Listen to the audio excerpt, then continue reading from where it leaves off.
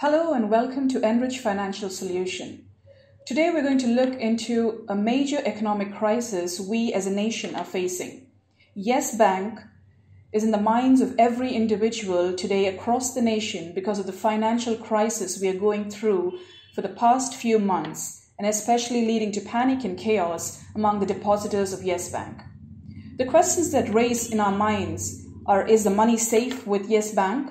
What is RBI and the government doing to give assurance for our money with the banks?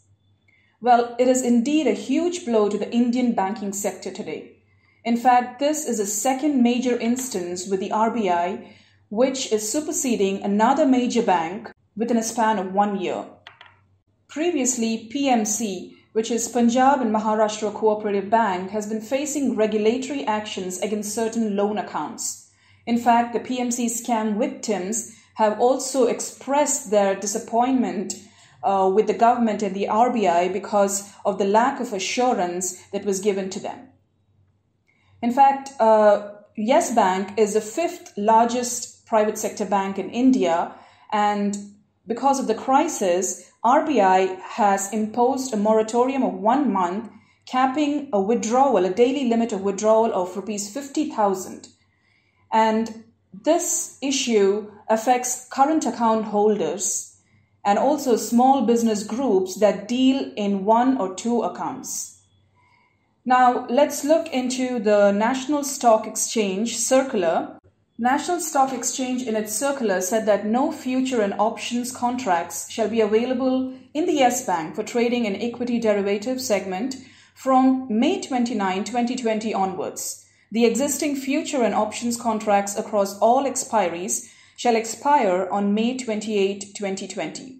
In fact, the Finance Minister, Nirmala Sitharaman, has announced that both SBI and LIC have expressed their interest in bailing out Yes Bank out of this crisis. And this probably is the first time state-owned lenders are coming forward to bail out new generation private bank. This is a major intervention made by the RBI as far as the private banking sector is concerned. In fact, in 2004, Oriental Bank of Commerce was asked to take over a private lender in order to bring out of crisis situation. Former Chief Financial Officer of SBI, Prashant Kumar, has been appointed as the administrator of Yes Bank due to this crisis. And from March 27, 2020, the bank will no longer be a part of Nifty basket of shares. The private sector lender will exit the benchmark index and will be replaced by Shree Cement according to the statement by the Boers. Now let's look into the financial crisis and the loan crisis in a simple layman's term.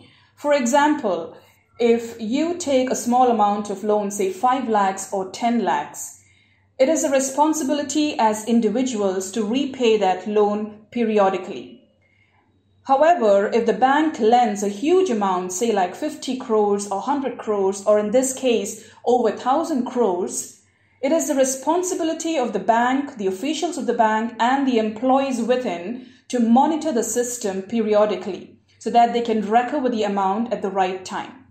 Unfortunately, what happens is when there is corruption within the 4 walls of the banks, when the employees and the officials are corrupted, and when there is a question of bribe and influence without any validation of proper documents, then the bank faces a huge financial blow because these companies and persons who take the huge amount become defaulters at the end. In fact, it's not just Yes Bank that has become a defaulter. In the previous years, we can see that Nirav Modi, Vijay Mallya, Ruchi Soya have all become willful defaulters. In fact, RBI has listed out around 30 major defaulters in May 2019. Some of the famous, well-known defaulters were Geetanjali Gems, Rotomag Global, Zoom Developers, Deccan Chronicles, Kudos Chemi, Kingfisher Airlines, Gilly India, KS Oils, First Leasing Company of India, and so on, as you can see in the list mentioned in the chart. In fact, there are 6 major reasons that RBI has cited out for the collapse of Yes Bank. Let's look into the 6 major reasons. The first is deterioration of financial position. The financial position of Yes Bank has undergone a very steady decline over the last few years because of the inability to raise capital to address potential loan losses. In fact, the bank was making losses and inadequate profits in the last 4 quarters. The second major issue was with governance. The bank has experienced serious governance issues and practices in recent years, which has led to a steady decline of the bank. Third, we can see its false assurance of raising capital given by the bank. 4 in 5 deals with no serious investors in sight and no market-led revival in sight.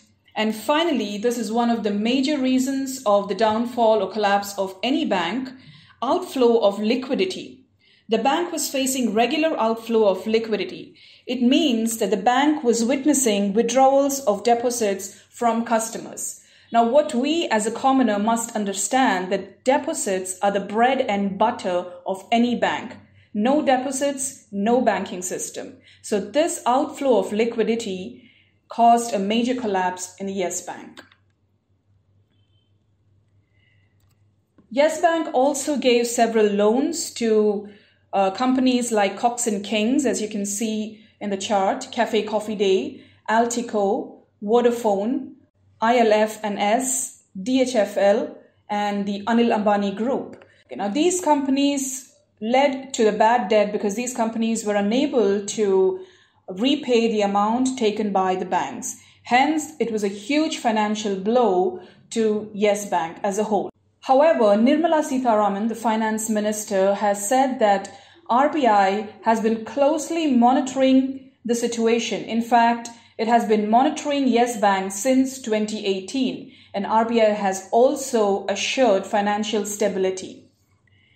Unfortunately, the truth is there are a lot of loopholes in our rules and regulations, and there are some worrying trends, as we can see in the chart, from 2013 to 2020.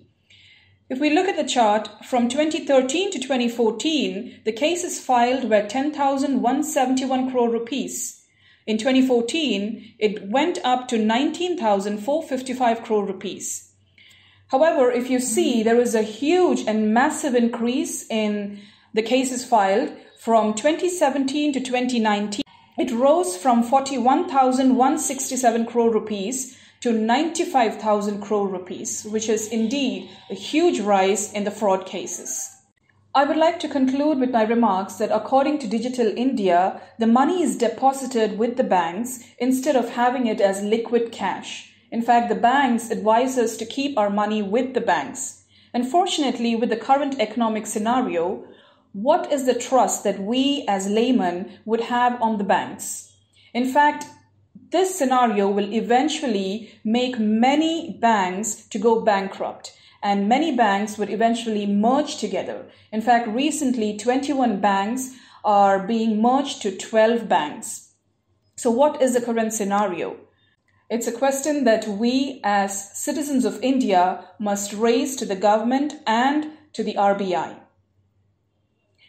I would also like to invite the viewers who have a fair knowledge about the economic crisis of India and those working in the banking sector to come forward with your opinions and your ideas and raise awareness of this economic crisis so that our future generation can be secure. Sharing facts and raising awareness of the current affairs is what we do. Please do subscribe for further input in the future. This is Nancy Xavier signing off from Enrich Financial Solution. Thank you.